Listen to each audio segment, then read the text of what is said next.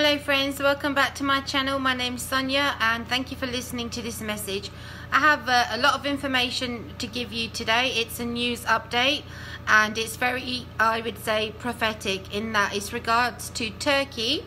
And as my listeners, my followers, many of you are familiar with my content, you know that my opinion regarding the Antichrist beast kingdom is that he will arise from the region of Turkey primarily, but as a whole the Turkey, Iraq, Syria region. And for those of you who are not sure how I come to that conclusion, I've done several messages on this before, and it's important that you, I think so anyway, that we read the scriptures and what they have to say about where this entity, this system will arise from. And it's in the scriptures, and I go through that very detailed in my previous messages.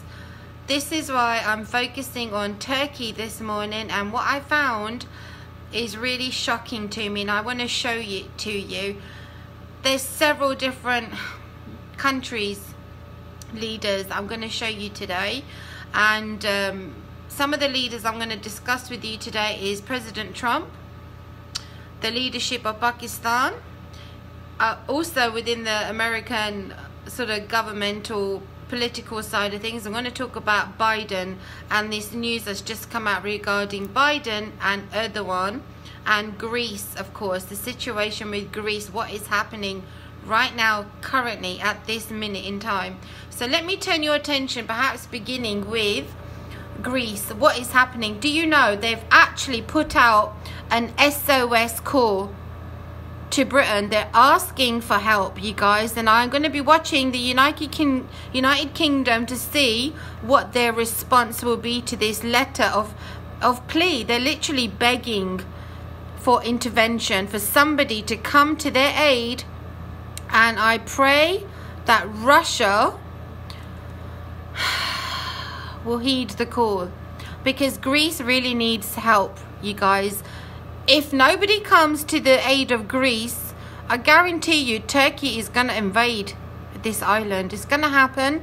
It might not be a complete invasion, but I guarantee you this is regarding resources. Remember, friends, the Antichrist, his primary sort of expedition that he does in the Middle East is, first of all, resources. He tries to secure that in order to build himself an empire, a kingdom with many riches, overthrowing many leaders and many other government powers.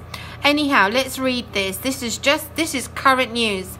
In a letter to the editor of the Times, prominent politicians, academics and authors called on the British government to express its clear support to Greece and Cyprus. The 25 British personalities in their letter emphasized that Turkey's refusal to accept the United Nations Convention on the Law of the Sea is a deliberate attempt to deprive island states of their rights, while pointing out that Erdogan's stance is causing tension in the Eastern Mediterranean. The letter also urges NATO member states to condemn Turkey's drilling activities instead of maintaining a policy of acquiescence. The full letter. Sir, we too are deeply concerned by President Erdogan's escalation of rhetoric and threat in the Aegean and Eastern Mediterranean. Erdogan's provocations, leading article, August 15. Positive developments in energy. You see what I'm saying, you guys? Energy are an opportunity to build more productive and stable regional relationships, but require all parties to abide by international law. Other regional governments have shown their willingness to negotiate within the framework by the United Nations Convention on the Law of the Seas. Anyhow, the Turkish government's refusal, blatant refusal, you guys, they're totally ignoring the pleas. They're ignoring pleas for cooperation, compromise, and they're just continuing with their plans. The Turkish government's refusal to accept the convention is a stumbling block, a deliberate attempt by Ankara to deprive island states and states with island interests of their rights under customary international law. Mr. Erdogan's policy is fomenting regional tension. European governments, including Britain's, must give a clear message of support to states such as Greece and Cyprus that are upholding multilateral rules. And let me read that final passage. Turkey's NATO allies need to be unequivocal that Ankara's provocations are not acceptable. A policy of equidistance between Turkey and Greece in this matter is inappropriate. The only feasible way to reduce tension and bring about stability is through respect of UNCLOS, that law of the seas, and processes of international law. And all these people are signatory to this letter, right?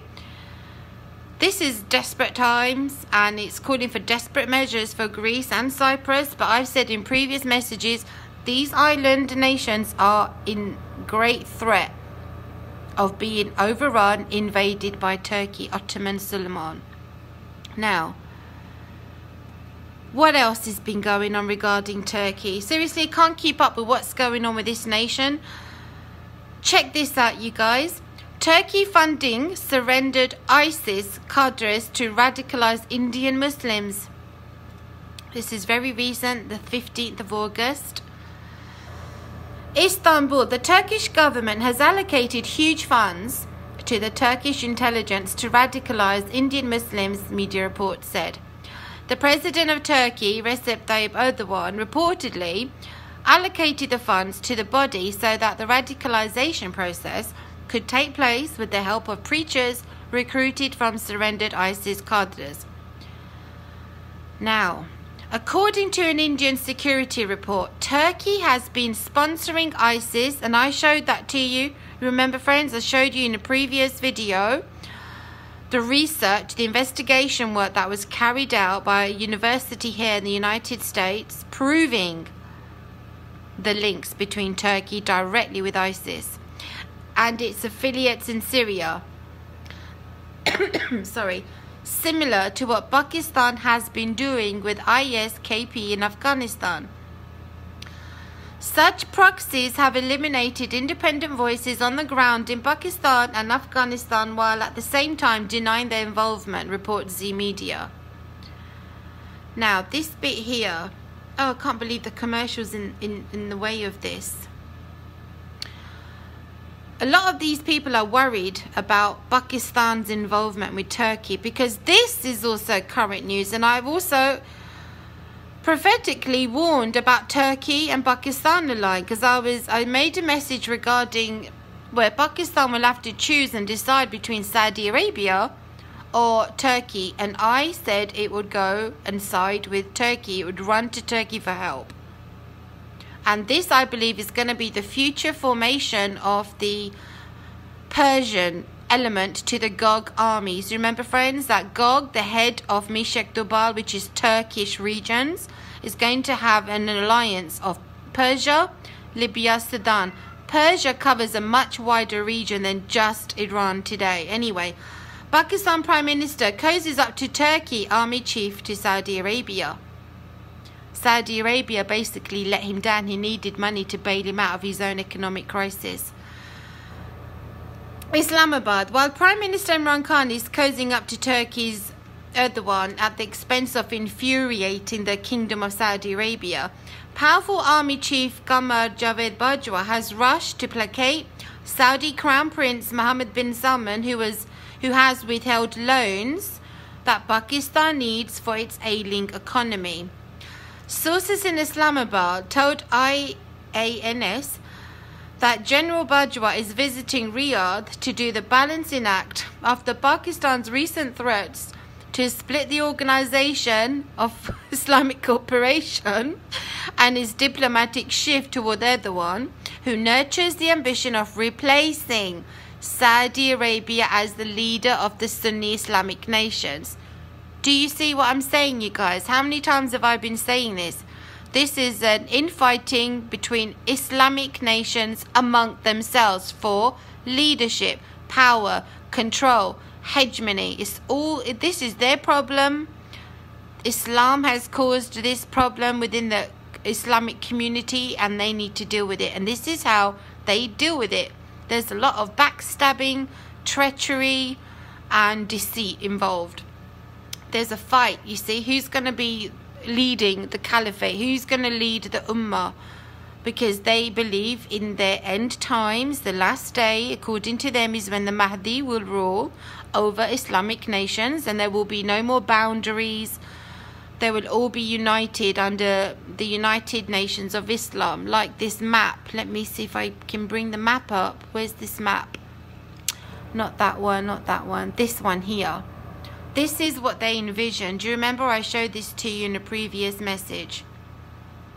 This is their version of the United States of Islam. Who's going to be the leader? Who's the caliph? Who's the king, right? They're fighting over it. Saudi Arabia is the problem. It's the big thorn in the sides of Iran, Turkey, this region here, who wants to lead it. Iran being Shia, Turkey being Sunni / Sufi, and they're wanting to take leadership. Let's go back to the article. Hit by severe economic crisis, Pakistan had borrowed $6.2 billion from Saudi Arabia back in 2018. The loan package included provision under which Saudi Arabia granted Pakistan $3.2 billion worth of oil a year on deferred payments. Energy, resources, right? However, Saudi Arabia has halted the provision of oil on loan for Pakistan after the Imran Khan government threatened to split the OIC over Kashmir. They're wanting help. Nobody's taking leadership to help him out for the Kashmiri issue. Nobody does. Nobody wants to get involved. Do you blame them? The Pakistan army has attempted to invade the Jammu and Kashmir 4 times in the last 7 decades. You guys, and has been waging a proxy war against India for the last 3 decades. Since August last year, when India revoked special status of Jammu and Kashmir state and brought it directly under the control of the central government, the Imran Khan government has been seeking support from the 57-member OIC, the biggest bloc of Islamic countries in the world. So they got a concern there regarding what is going to happen between Turkey and Pakistan. Now, I've got this map out here because I wanted to remind my Western audience, my listeners here in America, what is the big deal with Turkey? Right? Why is it such a focus? Look at that map and tell me what you think. It's located at a crucial geographic location in our world today. In fact, Turkey's Erdogan has said so. He said so in his speeches. I have one speech that he made at the United Nations 74th General Assembly, which was last year in September. From last year, September, to this year, this coming September, did you know that Turkey will be heading the United Nations? I mentioned this when it was breaking news. It was out there. It's in my videos. And there's a lot taking place right now, you guys. This year is going to be absolutely crazy. It already is. So this is Turkey, the bridge between the east and the west. Perfect location for the Antichrist. This is the Turkish map. This is how they envision it to be in the future. They want to own all this region here. That's their plan. There goes Greece, there goes Cyprus under the banner of Islamic Turkey. In fact, here's this article, fan page of defense. This was a few months ago, you guys, and it shocked a few people that this happened. This was back in October 2019. So what I'm bringing to your attention is that Turkey has been planning this invasion, taking leadership, disregarding Greece's autonomy in the region, disregarding Saudi Arabia, and just completely trampling down on Syria right now because he wants to remove Bashar al-Assad. But listen to this report. A fan page of Defense Minister Akar posts a map of Turkey that includes parts of Greece and entire Cyprus. That's what the map looked like. It was a leak. It leaked on his social media account, right? A fan page of Turkey's Defense Minister Hulusi Akar posted a map of Turkey on his Facebook page. How irresponsible, huh? Which included northern Greece and the Greek islands of the Aegean, the entire Cyprus, as well as half of Syria. This is a screenshot from that guy's page. This is what he had in mind, you see. This, I believe, is incredibly prophetic. This is how I envision the Antichrist kingdom, according to the scriptures, covering the regions of Iraq, Syria, and Turkey. The lion, Babylonian region, the bear, Medo-Persian, and the leopard, ancient Greco empire, revamped. That's what that looks like.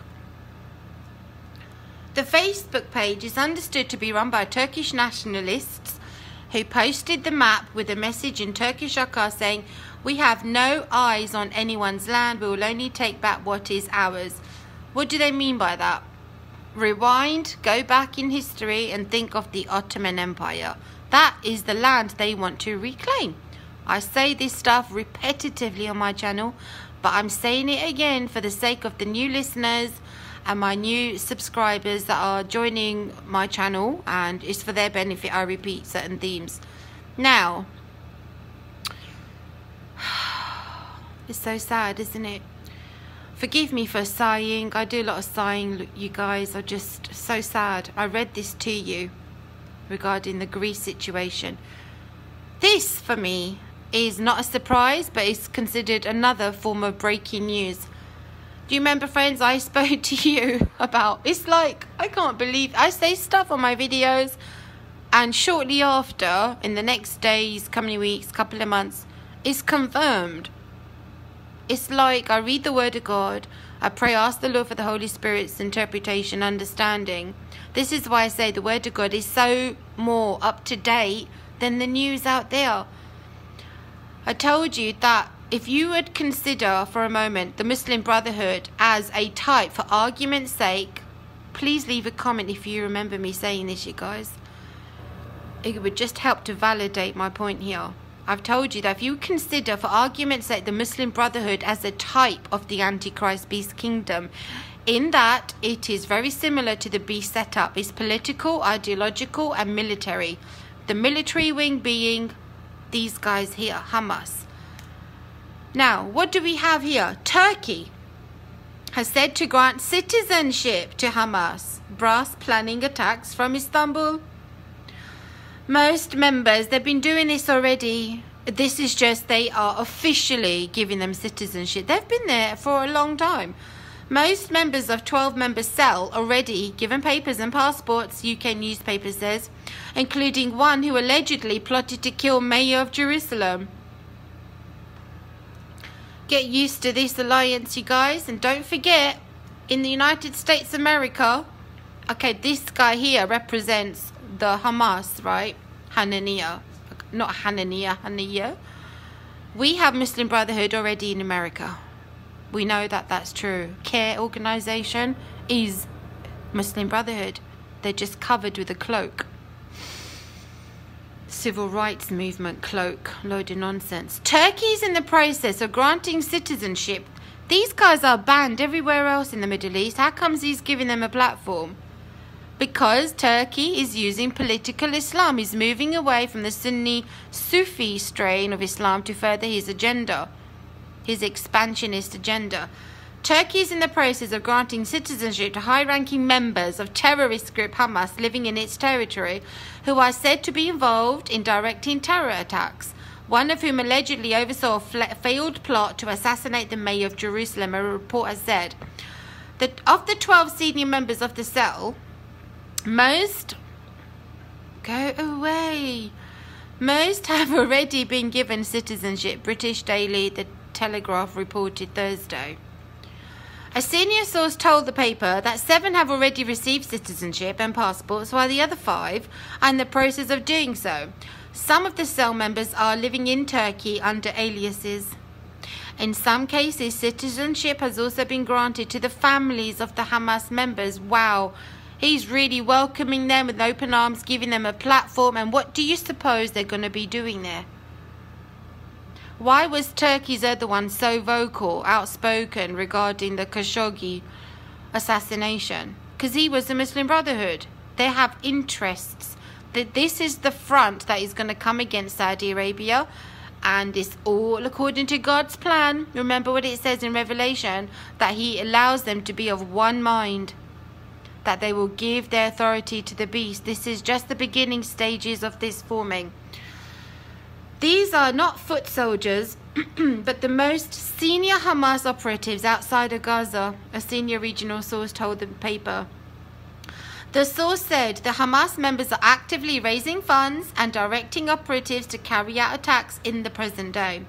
He added the Turkish government gave in to pressure by Hamas to grant citizenship to his operatives, thereby allowing them to travel more freely, endangering other countries that have listed Hamas as a terror group.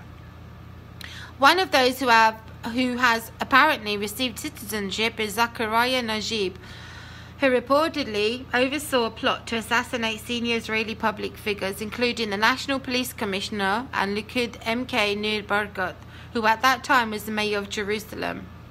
Is anything else I want to cover here? A Turkish government spokesperson declined to comment to the Telegraph about the report, describing it as a baseless claim against Turkey by a foreign government. Talking about baseless claims, now let me show you.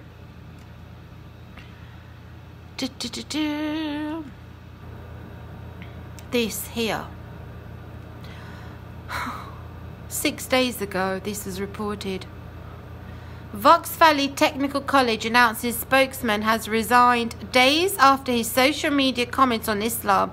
Black Lives Matter surfaced. He makes this statement on his social media account and the guy loses his job. But he's absolutely right. I made that video regarding Black Lives Matter connected to the Muslim Brotherhood in America. I made the connection between Antifa and PKK in the Middle East, who were arming Antifa, training them how to fight. This whole thing is a nightmare, to be honest. In a statement provided to the Post-Crescent on Tuesday, FVTC President Susan May said Chris Jossett, manager of media relations, resigned effective Monday. Was relieved of his duties immediately.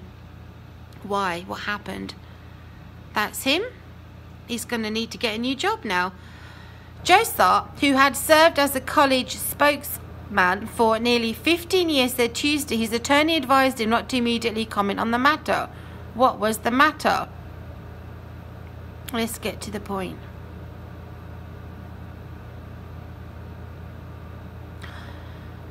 Here you go. I want to get to the point. I want to get to the heart of this thing. On Friday, Jossett called the Black Lives Matter movement a disgrace in response to an article about 2 black pro-life activists being arrested outside an abortion clinic. The same day, he commented this: "Yes, get rid of the anti-American filth causing cancer to our nation," on a post about Minnesota Republican Ilhan Omar, who is a Muslim. She's also Muslim Brotherhood. Responding to a LinkedIn post of an opinion article from the Jerusalem Post, Jossett on Thursday commented, "Islam is all over the world, infiltrating every nation, and Joe Biden wants their beliefs in our already tainted public school curriculum." Earlier last week, he liked a post including a photo of Michael Brown and commented, "BLM needs to be eliminated now." Jossett's post caught the attention of the nation's largest Muslim civil rights and advocacy organization. Who do you think that is? CARE. On Tuesday, the Council on American Islamic Relations welcomed Jossett's resignation after it raised concerns about his Islamophobic. You know, they're going to keep bringing that word out, hashing it out every time to silence criticism of Islam, about his Islamophobic anti-Black Lives Matter and the other offensive comments online.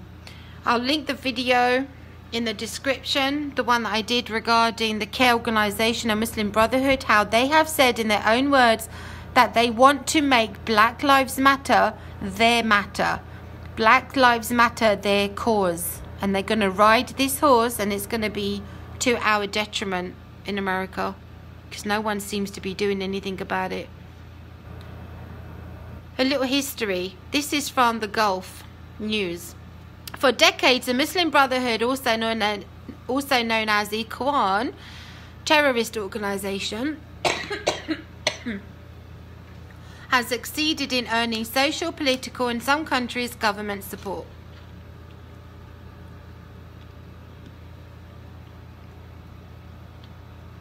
The group labels itself as a charity, goodwill, social care, and human rights supporting organization. The problem with the Muslim Brotherhood is not just with its savage political objectives and the dream of establishing a caliphate, but this is a group that believes in an ideology to employ religion for its political motives to gain power.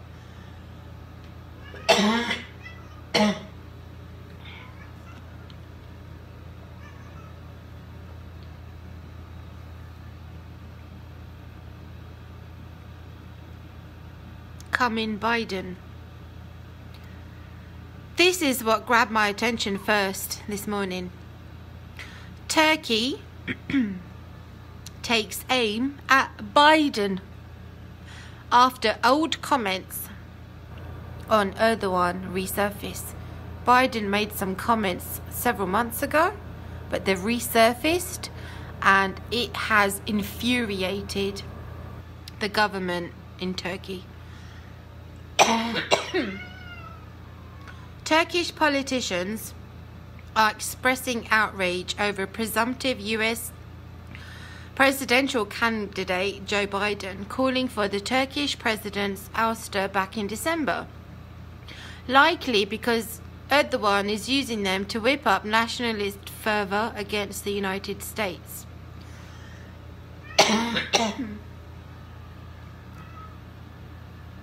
I'm sorry, you guys. The furor over comments by presumptive US Democratic presidential nominee Joe in December, in which he called Turkish President Erdogan an autocrat and said he would help his opponents to replace him, show no signs of abating, even though the former vice president made them so long ago. Look what the response of Turkey was. You are no match for this nation. You brazen man, howled the pro-government daily Yeni Safak today. Know your place, warned Yeni Akit, another government mouthpiece. They were taking their cues from Erdogan's lieutenants. His head of communications, Fahrettin Altan, said Biden's words reflected an interventionist approach towards Turkey. No one can attack our national will, he fumed. Presidential spokesman Ibrahim Kalin vented via Twitter, saying the days of ordering Turkey around are over, and that those who dared do so would pay the price. What a threat. That's a threat right there, isn't it? I'm going to bring your attention now. This is all on the theme of Turkey. Our president in 2017 met with Erdogan when he was invited over. I want you to listen to this and just watch the body language, watch the language that they use here, and how I see President Trump. I don't know, you guys, but behind the scenes he's allowing for the rise of the Caliphate. President Recep Tayyip Erdogan arrived in Washington, D.C. for his meeting with Donald Trump. A first for the two presidents, and a difficult one. Topping the agenda, the war in Syria and the fight against terror groups. We support Turkey in the first fight against terror and terror groups like ISIS and the PKK, and ensure they have no safe quarter. Notably, one group not mentioned, the YPG. The U.S. had recently agreed to supply additional and new weapons to the group for the fight against Daesh. This move came as a shock to Turkey, as it considers the YPG the Syrian branch of the PKK terror group. It doesn't matter what country supports the YPG. Any support for terror groups are against international agreements. Let it be known that whichever country lends support to the group considers them as a legitimate party and is violating international agreements. However, according to Turkish sources, Washington and Ankara are discussing what Turkey views as essential measures for closer cooperation. The U.S. agrees to increase its efforts on gathering intelligence about PKK operations and shares intelligence with Turkey. The U.S. is giving Turkey assurances that Raqqa is going to be governed by locals and Arabs and not by Kurds or the YPG. Finally, the U.S. will not voice any objections over Turkey's demands to clear the northern Iraqi city of Sinjar of any PKK presence. The US will not object to any of Turkey's demands. Why is that? What does Erdogan have over our president? I would like to know. What's this power thing that he has over President Trump? You see, that's very concerning to him, and it should be to us all. The extradition of Fethullah Gülen, the man Turkey says was the mastermind of last year's failed coup attempt, was also a topic of discussion. President Erdogan used the meeting at the Oval Office to reiterate Turkey's stance. I have been very frank in communicating our expectations with regards to the FETÖ terrorist organization and their involvement in the failed coup in Turkey on July the 15th. This was perhaps U.S. President Donald Trump's toughest meeting yet with a foreign leader, an attempt to restore relations with an important NATO ally after they soured under the previous Barack Obama administration. And while no concrete assurances were officially announced to appease Turkey's concerns, President Recep Tayyip Erdogan leaves the White House with the hope that the discussions behind closed doors will help turn the tide. Alican Ayanlar, TRT World, Washington. Yes, and both of these leaders do have frequent telephone conversations. He has a direct line to our president. A direct line, you guys, and they speak very often, very regular. I had a map here, an ancient map of the Persian Empire, because I wanted to show you that Persia mentioned in the book of Ezekiel, for example, Ezekiel 38, where it talks about Persia aligning with Gog. And I wondered why that language was used to describe the region Persia, because Persia was a kingdom and the region was larger than Iran of today. Often we think, yeah, Iran is going to join Turkey, but Persia includes today's Afghanistan, Pakistan, northern regions of where Iran is. It's a lot bigger.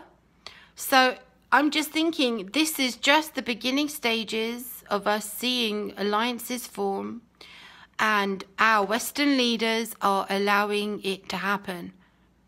Isn't it interesting how certain things have to happen according to the word of God, but when we're seeing them happen, it doesn't look good. It feels like, well, why is President Trump allowing this? Why is the UK silent? Why aren't they doing anything? And you have to put it down to this is the will of God. This is what he has purposed. Certain things will have to move into place. You see, all this region here was ancient Persia. Ancient Persia. Much larger than what we think. Now, think about Pakistan's cozying up to Turkey here. If there comes this alliance, and it's coming because the word of God says it's coming, you can easily see Pakistan joining the club, Afghanistan, Turkmenistan, these stans here, Iran being mainly Persian region here, joining Gog together with Libya and Sudan. That's a massive confederation right there, isn't it? It's huge. It's a big deal. Now, I want to bring your attention to this speech. It's 3 minutes long, but please pay attention. This was last year in September, and when I was watching, I watched the whole thing. I listened to all the leaders that came up, took their position and gave their speech. They made their appeals, because they often have appeals, and they share with the world leaders what pressing needs their nations are experiencing, and they make an appeal for help or aid or whatever. This guy took that opportunity to tell the world what his intentions were, and he told everybody, and nobody did anything about it. This is why I want you to listen to this. It's really important.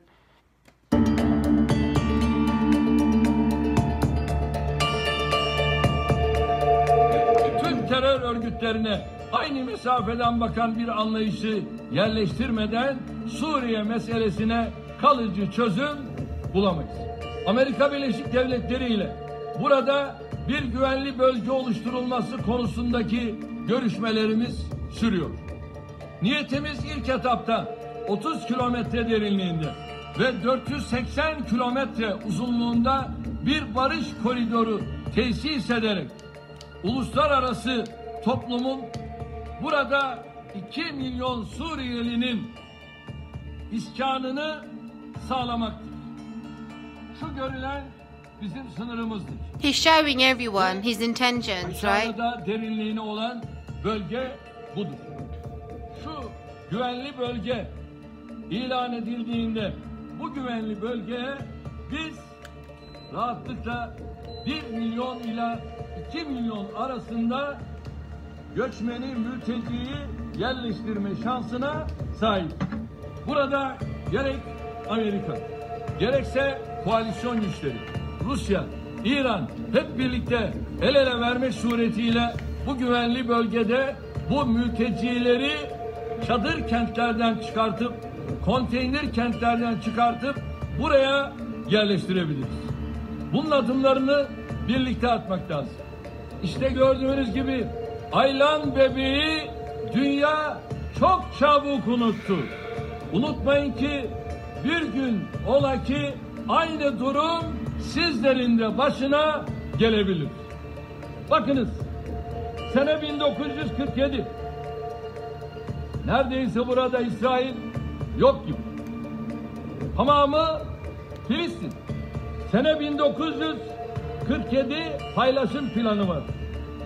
Ve Filistin küçülüyor, İsrail büyüyor.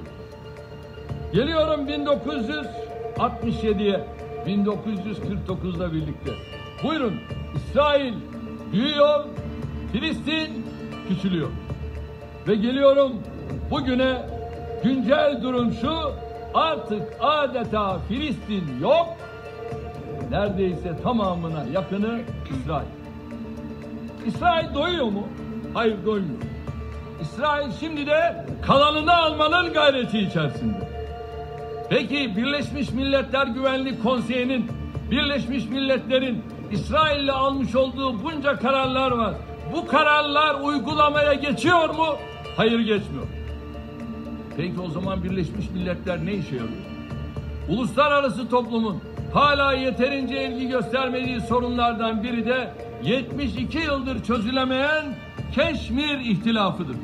And because he mentioned the Kashmiri conflict, which is Pakistan and India's conflict, this is why Pakistan has chosen to go to Erdogan for help. And Erdogan will be more than happy to help him. But why? Because it furthers his agenda. He wants to be recognized as the Caliph of the Islamic world. And we in the West are allowing it to happen. Güney Asya'nın istikrarı ve refahı Keşmir meselesinden ayrı düşünülemez. Şu anda Birleşmiş Milletler Güvenlik Konseyi'nin Birleşmiş Milletler'in almış olduğu karara rağmen Keşmir adeta abluka altında ve 8 milyon insan Keşmir'den ne yazık ki dışarı çıkamıyor. Okay, let me pause that before it goes over to the next video. No, I don't want to replay that. Please don't replay. No. Right. This is why I left this page here as the final thing I want to talk to you about. This is at the top of my concern. So September this year, you guys. Let me enlarge in this. I have mentioned this before when this was first announced a couple of months ago now. Was it over a month now? Over a month, I believe. Yeah, June. Volkan Bozkir elected president of the 75th session of the United Nations General Assembly, right? When does this begin? Officially, I'm sorry. It begins in September this year. Volkan Bozkir, a veteran diplomat and parliamentarian, was elected as the president of the 75th session of the United Nations General Assembly on June 17th. Bozkir is the first Turkish national who has become the president of the General Assembly. Bozkir has been elected from the Western European and other group in strict compliance of the established principle of geographical rotation and General Assembly, Bozkir will take over the presidency from the incumbent Thijani Mohammed Bande in September, when the 75th session will resume. This year, you guys, September. The vote at the United Nations General Assembly was emblematic of its time. Wearing face masks and practicing physical distancing, ambassadors from the UN member states filed into the iconic but empty General Assembly Hall to cast their ballots.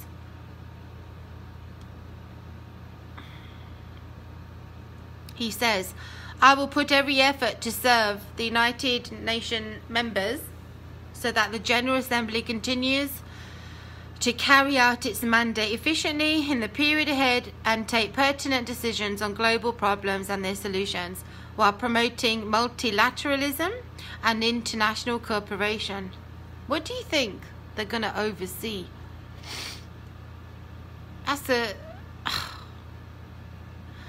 Volkan Bozkir was awarded the Order of the Star of Romania and the Order of the Merit of the Italian Republic at the Knight rank, and the 100th Anniversary Medal of the Ministry of Foreign Affairs of the Republic of Azerbaijan. He is married with 2 children. He speaks fluent English and French. What do they do? The election of the President of the General Assembly of the United Nations and respective 21 Vice President occurs at least 3 months before the opening of the session over which they are to preside, in accordance with Rule 30 of the Rules of Procedure of the General Assembly. Oh my goodness, you guys. All working towards this. And remember, friends, their primary goal, if I can zoom in, no I can't, is Jerusalem. I mean, you heard him say that yourself, right? He spoke about his desire to kind of liberate Jerusalem. He spoke about Kashmir. He wants to be the savior of the region. The West is just kind of, right, okay, intimidated. I think that this leader has something, it's like a hold, it's a spiritual darkness. Anyway, I think I'll end the video there because this is going to take a long time to upload, and my internet is already cutting and doing that weird thing again. Every time I do my videos lately, it's been doing this anyway. Thank you. Please share if you can, appreciate it, and I will be back shortly. Thank you.